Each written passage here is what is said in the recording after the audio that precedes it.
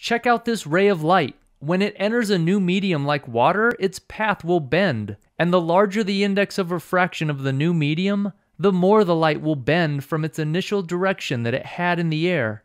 This follows from Snell's law, since if the index of refraction is larger, the angle of the refracted light must be smaller. And in order to have a smaller angle from the normal line, the light ray has to bend more from its initial direction. But here's the interesting thing. When you send in white light composed of all visible wavelengths, the colors will disperse and get separated from each other. We call this separation of light dispersion. So why does dispersion happen? The reason for dispersion is that the index of refraction for water and most other materials are actually a function of the wavelength of the light. For instance, if you ask a physicist or look up the index of refraction of water, most sources would say the index of refraction of water is 1.33. But what those sources or physicists really mean is that the index of refraction is pretty much 1.33 for the entire visible range of wavelengths. However, each visible wavelength has a slightly different index of refraction in water.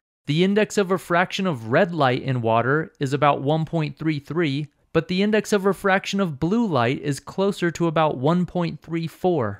In fact, for most materials, the smaller the wavelength of the light, the larger the index of refraction, which means smaller wavelength light will bend more than larger wavelength light will in most materials. This is why in water, the violet light would bend the most since it has the smallest wavelength for visible light. Blue light would bend slightly less, green light a little less, yellow light a little less than that, orange light even less, and red light would bend the least. So remember, dispersion and the rainbow patterns that emerge result from the fact that most materials have an index of refraction that's a function of the wavelength of the light. And in most materials, the smaller the wavelength, the more the light will bend.